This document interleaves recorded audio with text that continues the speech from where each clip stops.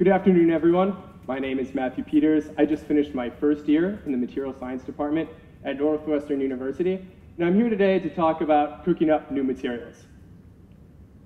Now, one of my favorite shows to watch nowadays is Chopped.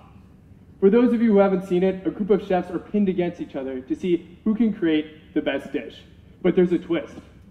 They're given a seemingly random basket of ingredients that they must use in order to create a truly unique and different dish.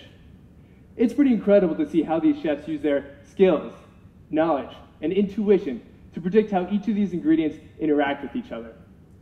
On a recent episode, a group of chefs were given a basket that contained puff pastry, cuttlefish, and tequila, and using these ingredients, they made a delicious-looking dish. I know that if I were in this position, my dish could only serve as a replacement for getting your stomach pumped. And the job of many material scientists is to create new materials. But the truth is that when they're in the lab creating new materials, they're acting exactly like chefs in the kitchen. But instead of using ingredients such as flour, sugar, or cuttlefish, they're using the elements from the periodic table.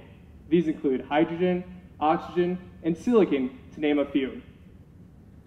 Now, just as a chef will taste the recipe, slowly tweaking its ingredients until it's satisfied with their taste, a material scientist will test their material's properties, such as strength or toughness, slowly tweaking its recipe until it's satisfied with its properties. Now, I want you to all imagine a world where a recipe asks you to bake a cake for 2 weeks. Or what about a recipe that asks you to add a gold bar to it? Every single time you want to tweak that recipe, it's going to cost you both time and money. And what's going to end up happening is that your cake is not nearly going to be as good as it could be because you simply can't afford to play with the recipe. This is exactly the world that material scientists face today. Wouldn't it be great if there was some way to predict how all the elements in the periodic table interacted? This is where my research comes in. Using a computer, I'm trying to create a cookbook that scientists and engineers can use when developing new materials. So that if there ever were a Chopped for scientists and engineers, they could use my cookbook to completely ruin any suspense of the show, as everyone would be able to predict exactly what would be made.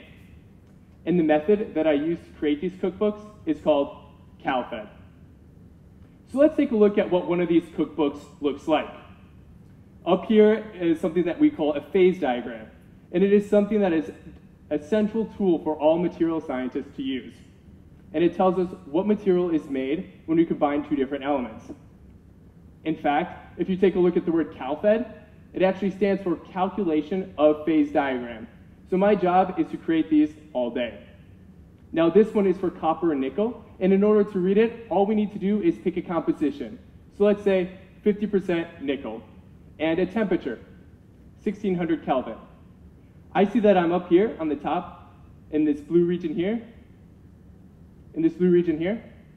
and what that tells me is that anywhere in this blue region, I'm going to have a material that is a liquid. Intuitively, this makes sense. We know that as we heat things up, things generally melt. But if I drop the temperature to, say, 800 degrees, I'm in this red zone here. And what that tells me is that any material in this red zone is actually going to be a solid. The last zone is simply going to be a mix of both liquid and solid. Why does this matter? Well, let's say that we have an airplane part that's made up of copper and nickel. I can use this phase diagram to predict what will be made at what temperature. Airplanes can get extremely hot, and it doesn't take a material scientist to know that a liquid airplane doesn't fly very well. So it's incredibly important that we know where these boundaries are.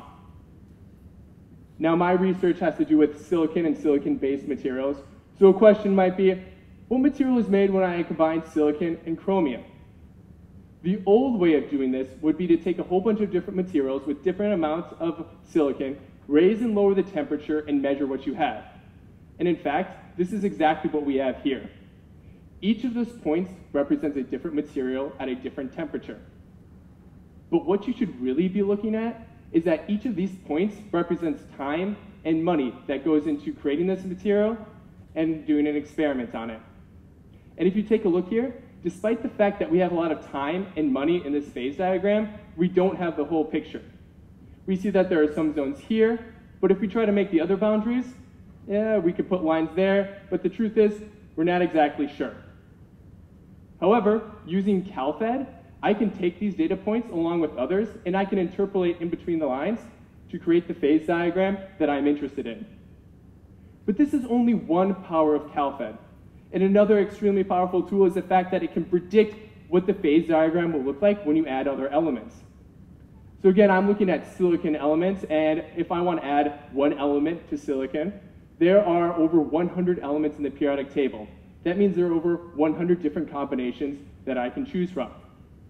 This might seem like a large number, but graduate students like me have been working on this for a long time. A lot of these phase diagrams have been made already. But if you're only adding one element, your material is not going to be too interesting. What happens when I want to add two elements?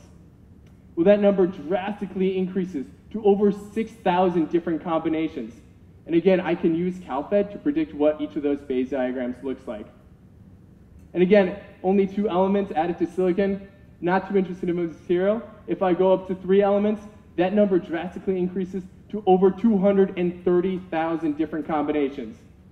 Again, this can be predicted through CalFed. So in summary, I use a method called CalFed to create a recipe book that uses the elements of the periodic table as ingredients so that when you're making new materials, you can save both time, money, and without ever putting tequila and cuttlefish near your mouth. Thank you.